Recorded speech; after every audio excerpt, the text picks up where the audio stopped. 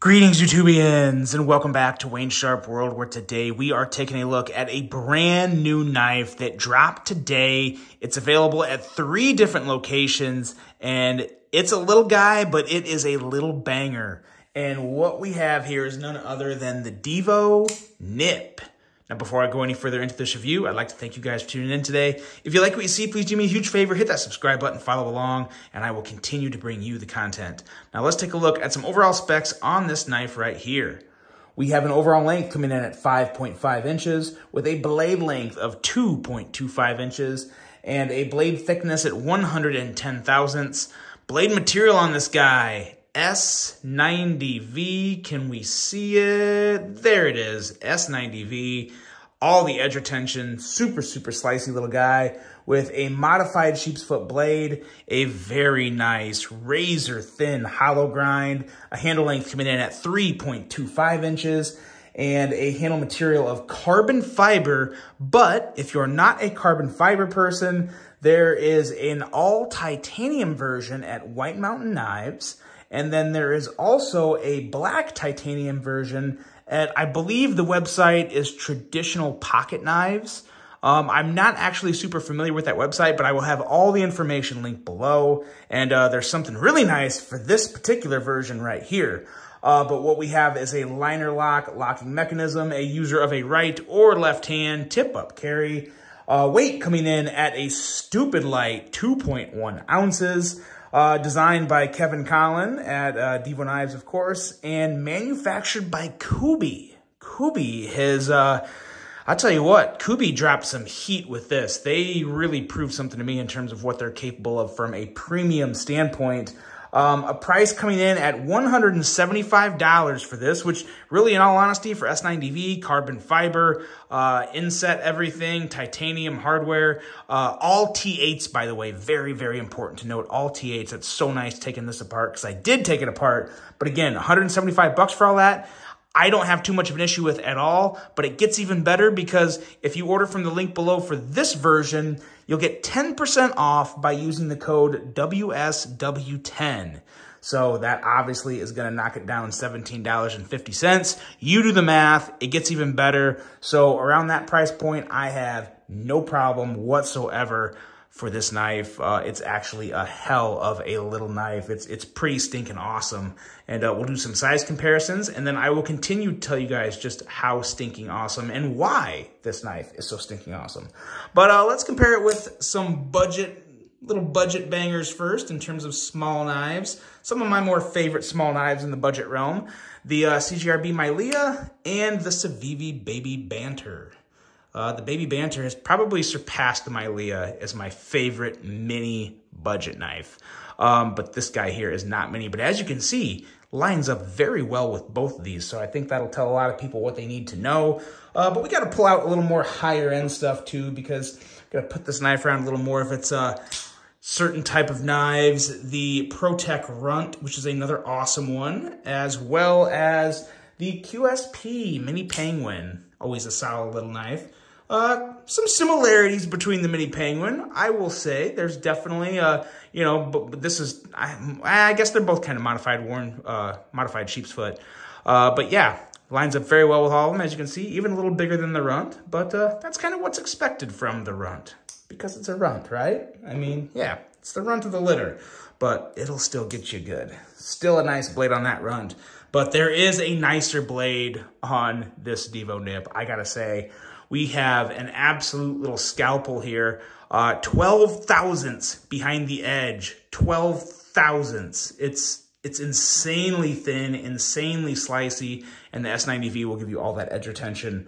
But an excellent little knife. I was talking to Kevin Collin at Blade Show West, and you know, for a small knife like this, while I do really love the Baby Banter, how it's got a little belly, I like that.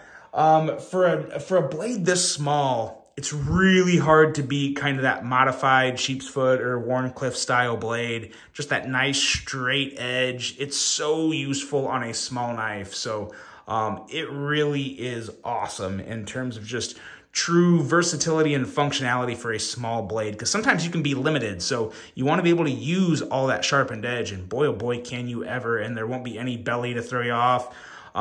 Excellent excellent little edge on this blade.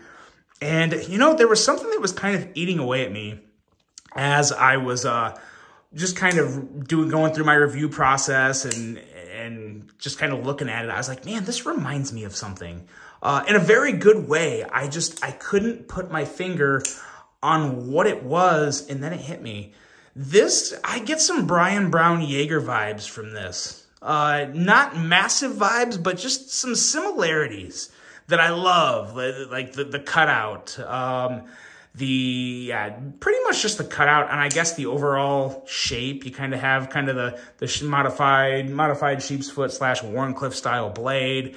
The handle is a little different of a shape than the Jaeger, but again, when a knife gets compared to the Brian Brown Jaeger, you're talking greatness, and I mean absolute greatness. If you have handled a Jaeger, you know what I mean. But this thing is so damn good. The middle finger flick is phenomenal because of that blade cutout. And then on the flipper here, you have some incredible jimping. Absolutely love. This is like perfect jimping. You guys know. You know how I always call out Civivi for their great jimping.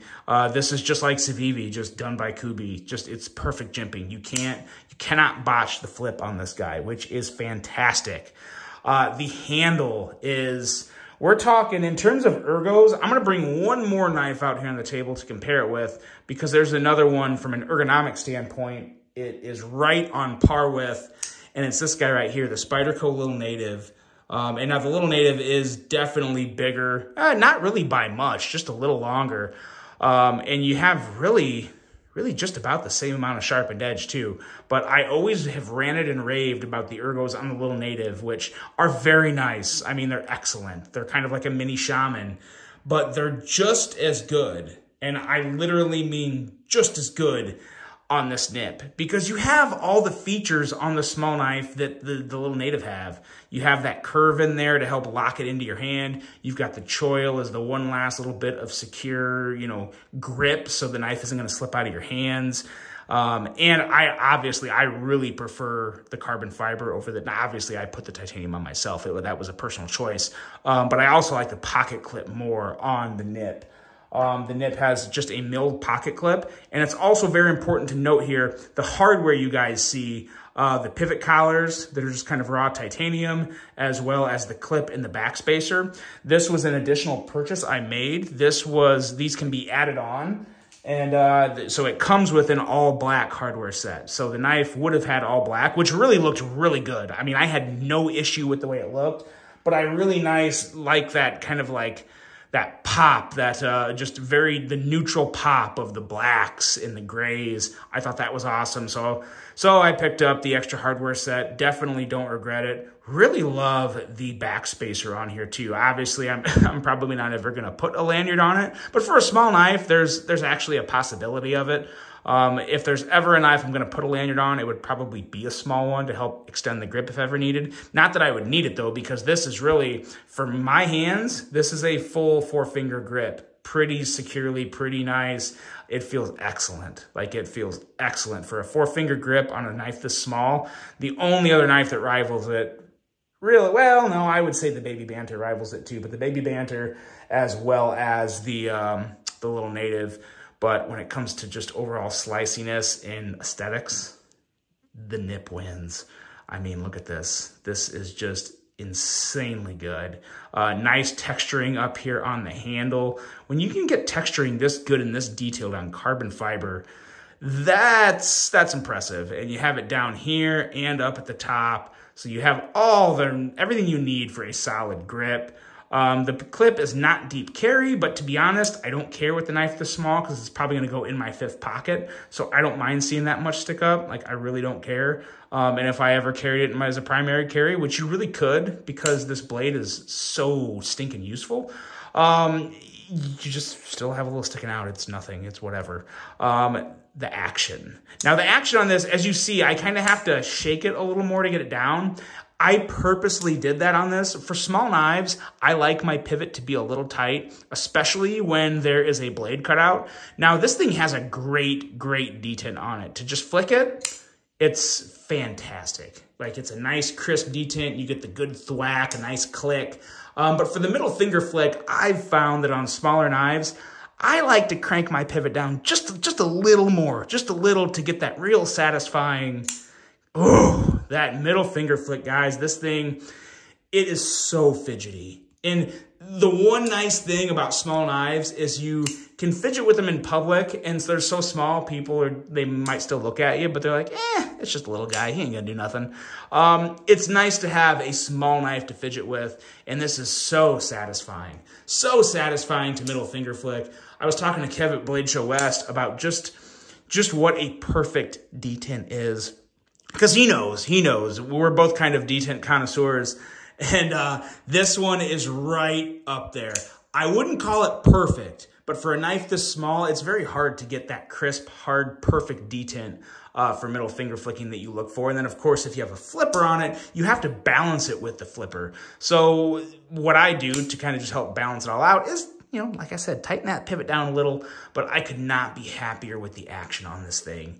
It is so good. I don't mind having to shake it a little harder. When it came out of the box, like I said, I've already disassembled this to put the hardware on, but when it came out of the box, it was definitely a lot easier to just like a couple light shakes and it closed. When I put it back together, I did my little thing and tightened it down more, which is why you're seeing more of the shaking, but it's incredibly smooth. The flipping action is fantastic. The ergos are phenomenal for such a small knife. This is probably, at least in terms of all of the small knives I own, from a price point of north of $100, this is the best one. And I think this might be the best one I've ever handled, to be completely honest. I've been thinking about it, because obviously I had it at Blade Show, so I've been kind of like getting my thoughts around for it for the past 5 days. And yeah, I really do think it is the best small premium knife I've ever handled. It's just excellent. It is so good. And again, premium for, you know, $155, $158. That's great. S90V, carbon fiber. This is an automatic yes for me. It's an automatic hell yes, as a matter of fact. This thing is fantastic, guys.